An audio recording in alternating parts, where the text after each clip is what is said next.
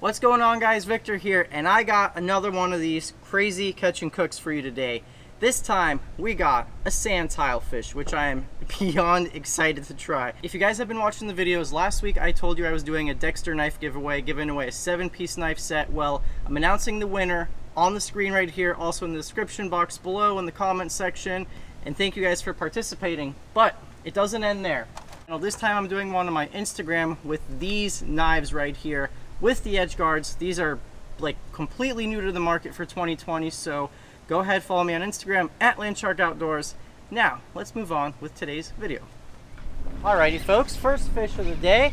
Brooke and I came out here, and this is the first thing you guys are seeing. We got a bunch of ballyhoo in the live well, beautiful blue water, and a smoking north current, which we always look for when that Gulf Stream is pushed in real close and you get that beautiful blue water. And I dropped a chicken rig down to the bottom. That's the biggest one I've ever seen. No way.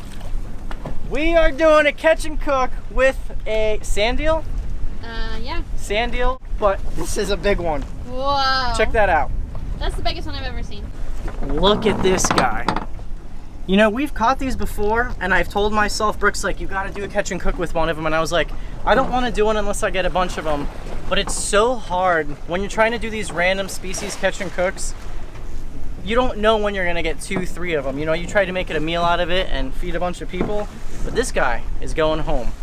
Yeah, he's a good sized one. I bet you he's gonna be delicious. Very pretty, aren't they? Look at that tail. Look at the eyeball.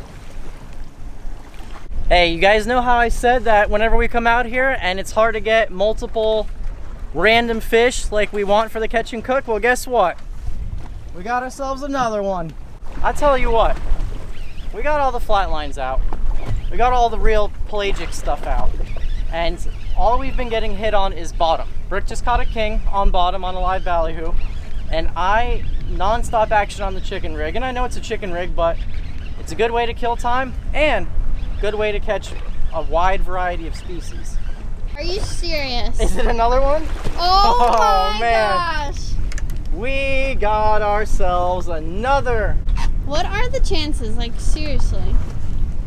I'll tell you what, Victor's been wanting to do a catch and cook with these for a long time, and every single time we catch one, I'm like, Victor, do one, do one, do one. And he's always like, I don't know if we'll catch another one. And finally today I was like, Victor, do it, do it, do it. And what are the chances that we catch 3? That like never happens. 3 in 1 drift, just back to back to back. And it's been the only thing you've caught so far. Yeah, literally the only thing. And I'm not complaining. I told you guys, you know me, I want to try every single thing in the ocean that swims. I'm still waiting to try a fish that is either inedible, doesn't taste good, or I could really say, you know what, this really is a trash fish. But I'm actually really excited to try this. I think the flesh is gonna be so good. We just got a screaming run on the rod up front, which was a ballyhoo on the bottom, real long leader, and it almost feels like it's swimming straight up to the top. Not really digging like a bottom fish would be. What is it? It's big. Is it long? I can't tell. Man, I'll tell you what, we can't get away from the kingfish on bottom, can we, Brooke? Not a bad one either. We have been catching a ton of these kings on these mustad circle hooks. No wire needed, just that circle hook right there in the corner of the mouth. Normally I would release this guy. We've been doing a lot of kingfish catch and cooks, but I'm gonna fillet them and give the meat away since we already have the sand tilefish. And correction, they're not sand eels. I don't know why I got that in my head. I was confused. They're sand tilefish. They look really similar to the tilefish we catch out here as well. It's a dolphin, Brooke. He's keeper. He is? Yeah, he's keeper, I'm pretty sure. Literally the first fish we've had on top all day. And look how close we are to the land. Seriously? We're in 130 feet of water catching dolphins. Maybe we've been fishing too deep all day. Whenever we do odd fish catch and cooks like the sand tilefish we're about to do, I love comparing them to something that everyone's familiar with, which is a mahi-mahi, which we just caught. So we're gonna be able to cook them side by side. No monster by any means, but a keeper dolphin is a keeper dolphin. And like I said, it'll be a nice comparison for the sand tilefish. I'm not sure. I hope that this last fish is gonna be a good one to end the day. I just said how we hadn't caught a mutton yet, and that's what usually happens. I talk about it and then we catch it. Brooke is like, you know when you speak something to existence, like, I've never broken an arm, that's Brooke. If she says that she's never broken an arm, next day she'll break an arm. And hopefully it's the same thing with fish. Don't break an arm. That's why I only say positive things. Like tomorrow I hope I find $1 million. It is a mutton. I hope we find $1 million too. Well, last fish of the day? No. So he is 16.5 inches. So I was trying to say that that mutton would have been legal a couple years ago. It used to be 16 inches to keep. Now it is 18 inches and it is fillet time. Now, did a little bit of research on these guys. So sand tilefish, from what I know, in state waters, unregulated. So that means you can keep 2 fish or 100 pounds, whichever is greater. In federal waters though, they're part of your aggregate grouper limit and you can only keep 3 a day max. But we were in state waters, we were within 3 miles. And if you type in sand tilefish on YouTube, these are actually really cool fish. A lot of people see them scuba diving or free diving, and they really do bury in the sand. They'll peer their little heads out, they build tunnels.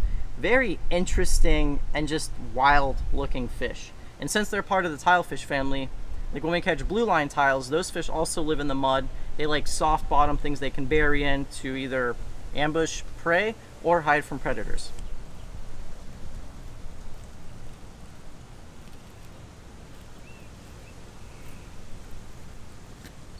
I'll tell you right now, never filleted one before, but the meat is certainly firm.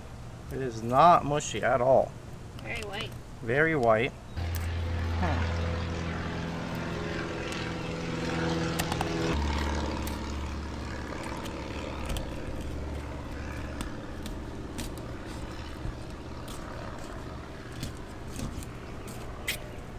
Okay, there's our first side.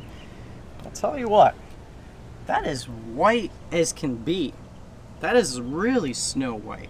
So if you take a look at his anatomy, he's got a big rib cage.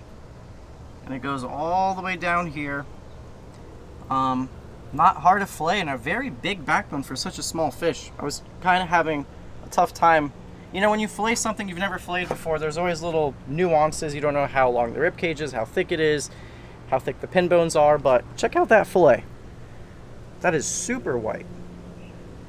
And you know, we as fishermen always compare fish as being super white or gray. Generally, the whiter the flesh, the milder tasting it is.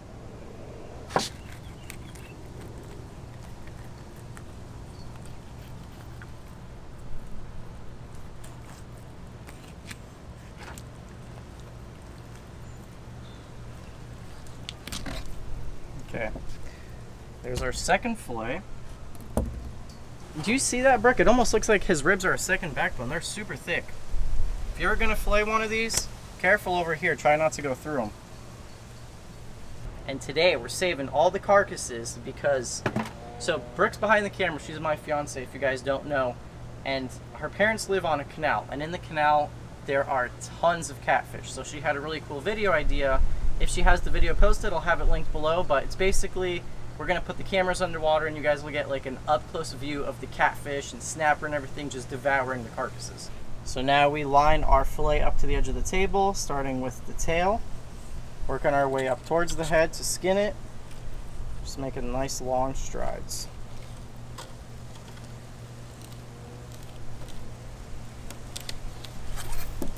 Very easy to skin, very easy to fillet, minimal bloodline. In the kitchen once again, and last time, or the last kitchen cook I did a kung pao with the wahoo, and I loved it so much, and Brooke liked it so much, so I got the wok out again tonight. We're gonna cook on the grill, and I want to show you guys something. So here is the sand tilefish. Let me get a good piece right here. That's sand tilefish, white as can be. Look at this. This is mahi mahi, also known as dolphin or dorado. Mahi is probably one of the most famous, if not the most famous, pelagic offshore fish around the entire world. Literally, you can catch it in almost any temperate sea, tropical sea. And a lot of people either throw these back or don't know what they are, but the proof is right there. Generally, the whiter the flesh, the more milder, the less fishy it tastes. And look at this, another thing I gotta show you. That's the bloodline from the mahi, whereas the tilefish had almost no bloodline. And to kind of put a little mix in tonight's recipe, got a little bit of kingfish, a little bit of mahi, and a little bit of the tilefish. So here's what we're gonna do. I'm gonna pre-season our little diced up fish with some sesame oil, some soy, and some rice vinegar, and garlic powder as well. There's gonna be a lot of flavors and a lot of things going on in this dish. So, oh, and I guess I should probably tell you. So I'm making my take on sweet and sour fish, a very popular chicken dish, but this is gonna be my take on it, doing a few things differently. So we're gonna go ahead and just give this a little toss. So we're gonna let that sit for a little bit, let those flavors get into the fish. Now for the sweet and sour sauce, I basically did equal parts of ketchup. It's regular Heinz tomato ketchup. This is pineapple juice. A lot of recipes call for sugar or brown sugar. I'm going with pineapple juice instead for the sweetness. And then this is rice vinegar. That's where the sour in sweet and sour comes from. So we're gonna go ahead and combine them. We're pre-making our sauce because the one thing with the wok is it's fast, fast, fast. Everything's like within 5-10 minutes of cooking. And then here's the tomato ketchup. Is there another kind of ketchup? That's a very good question. Is there another kind of ketchup? Go ahead and comment below. I don't know, you call it tomato ketchup as if there's another kind of ketchup. I'm just saying what's on the label. There might be. Some soy. Give it a mix. Okay. So, we got our sauce made. Got about that much. And I tasted it. It needed a little bit more sugar, so I added more pineapple juice and some actual sugar because it was too sour, too much vinegar. So now we have cornstarch, and we are going to coat our fish in cornstarch. So we got our wok nice and hot. We're gonna add some oil to the wok, and I'm not deep frying these, just like in the last video, just a little bit of oil. And I'm gonna have to do multiple batches too. So that's all the same fish or different No, fish? we got kingfish, dolphin. We have kingfish, dolphin, and the sand tile tonight. We have 3 different fish. All in there at once? All in there at once. Sorry, sir.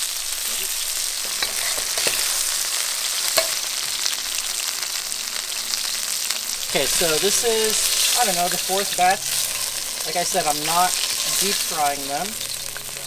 In case you guys are wondering what we're using, this is the grill I've been using a lot. This is a Camp Chef Woodwind pellet grill, but then on the side you have a propane sidekick attachment, which is perfect for outdoor cooking. So now we got a mixture of green, red, yellow bell peppers, scallions, and some yellow onion.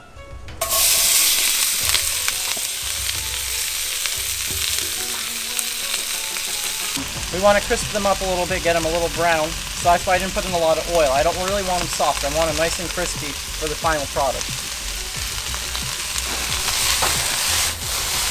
And keep them in the pan preferably, in the wok. Okay, I'm going to add a little bit of oil.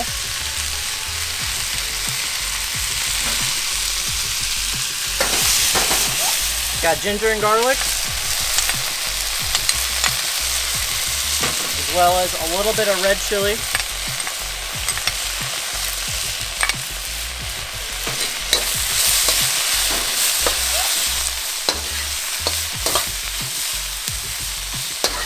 Pineapple. So then this is our sauce that we made inside earlier.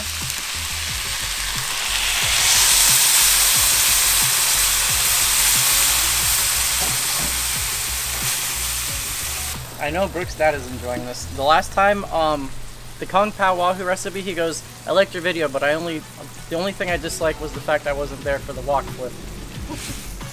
I'm telling you, sitting here watching Victor cook, my mouth is salivating.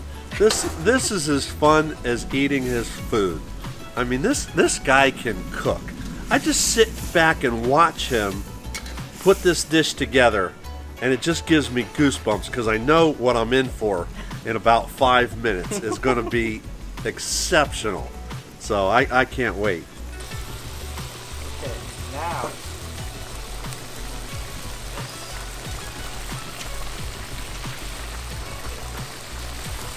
Okay, we got a cornstarch, water, cold mixture. We're gonna add that to thicken up our sauce.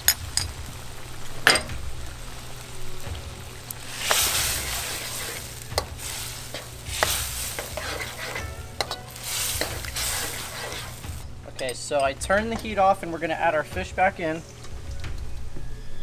And I'm just gonna very gently fold it in with the fish.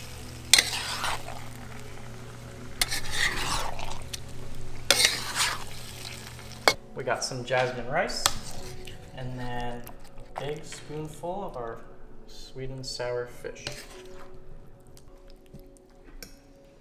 So I've been dying to try this dish that Victor makes, and there's 3 kinds of fish in there: dolphin, sand tile, kingfish, and we're just talking and eating it, and it really doesn't matter what kind of fish Victor cooks. He cooks it all so well. You just eat it up and it all tastes good. You know, it doesn't matter what kind of fish he serves in this house, it all tastes good. Because there's no such thing as trash fish, right? Just trash cooks. You got it. I'm a believer. Okay, so there's 3 different kinds of fish in there. Honestly, they all kind of taste the same. The sand tile, the fillets were much smaller, and the texture I think isn't as firm as the other ones, but it also is a smaller piece of fish, so I don't know if that has to do with it. But this recipe is absolutely amazing. Last time Victor did something like this, we opted for no rice, and this time we went with rice. So good with the rice, and it's just absolutely amazing. Like, top best fish dish like this. Like, it's just like nothing you've ever had before. It's just so good. Good job, Mike. Thank you, Dave. The choice of the rice, the jasmine is kind of fragrant. And when you're eating it, like, it smells so good. Outside, the smell of the peppers were like making you so hungry, and they smelled so good. It was, and then when you added the garlic, you couldn't wait to eat it. Like everyone said, you can't tell which fish is which. We loved the little bit of crunch on it. Mm-hmm. The crunch really makes it great. But I feel really lucky to come here and eat dinner with you guys. It's better than going to a restaurant. We've never been disappointed when we go home. We're very lucky, and I hope you guys know it. Thank you. Thanks for having us. That was the best review ever. I'm tearing up. Way to describe it. That was killer. Yeah, that was. It's like everyone said, you can't really taste the difference between the fish. You just taste the sauce and everything together, and it just all comes together so well. It's just so good. Like, look at this. This is a piece of the sand tile, and then some kingfish, and then some mahi. And when you open them up, all fish turns white. As long as you take the bloodlines out and take care of them, all fish is good. So good. I feel like a lot of times when people try a new fish, they always want you to just cook it really plain to really get the taste of the fish. But at this point, like, we are at the point where we don't think there's a bad fish. And the meat is just white, and we don't care to just try it as it is, you know, like, spice up your life. Try something different with a really good recipe, and it's gonna be just that much more enjoyable to do something like this than if we were to just throw it in a pan with a little butter and salt and pepper or something like that. So don't hate on us trying a new fish like this versus just trying it by itself. That's all I have to say. That's one thing that I told Brooke is people are gonna definitely put the criticism out there and say, well, you can't taste the fish. If it was bad, a rancid fish that doesn't taste good is not gonna taste good no matter what, how you cook it. But I seriously wanna thank you guys so much for watching and the fact that I get to call this my job, literally because of you guys. So seriously, thank you so much. The next video you guys will see, Brooke and I are going down to the Keys to fish with a very good swordfish captain and hopefully the first ever swordfish catch and cook on this channel or Brooke's channel. So I'll see you guys when that happens. Thank you, and I'll see you in the next one.